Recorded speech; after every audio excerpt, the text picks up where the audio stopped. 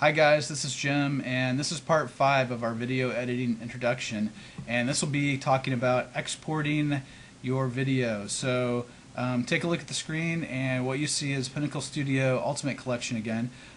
This is a little clip that I put together for my family to see.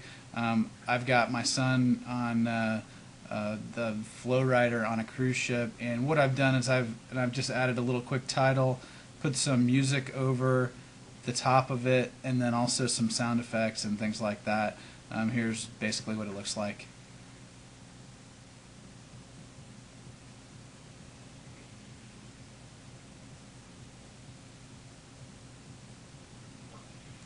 Okay, so there's that, and that's all finished and I'm ready to go. What I want to do is click up here on Make a Movie. Make Movie. What that'll do is bring up the export dialog boxes, and you'll see right now that this one's set to export to DVD. We have 4 choices here. This one will take it to a disk, and you can see that's highlighted, and that's the interface that we see right here. You can also choose to a file, which we'll come back to in a minute. You can also export it back to tape if you want to, so you can hook your camera right up to it and it'll export it directly to there. Or you can take it to the web with YouTube and Yahoo Video are the 2 options that they have available. I'm not going to use this export option, and the reason I'm not is because if you look over here, this says the video is going to be exported at 640 360, which is a 16:9 format, but it's very small. So the quality of this video is not going to be high definition and will not look that great when we get it there. As you can see, this is the best quality that I can choose. I've also looked for other options to try and change these options to make it have a better or higher quality output, and haven't been able to find it. So the way I get around that, and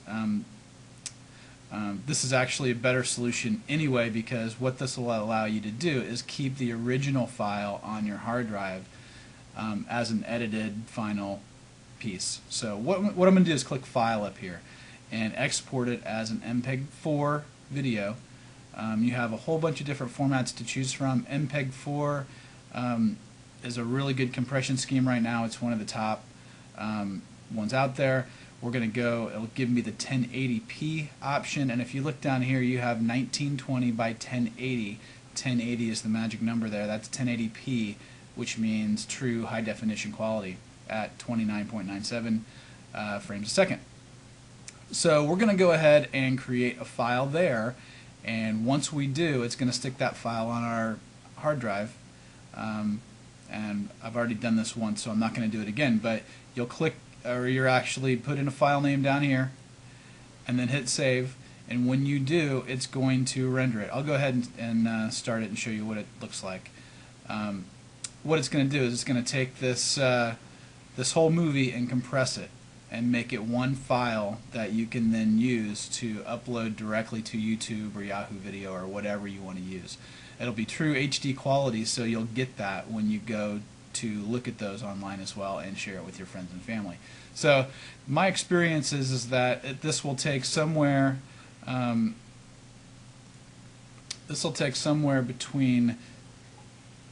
2 and 5 minutes per finished minute of video. So if you have a 2-minute video, it'll probably take somewhere around 10 minutes or something like that to get it out to that file.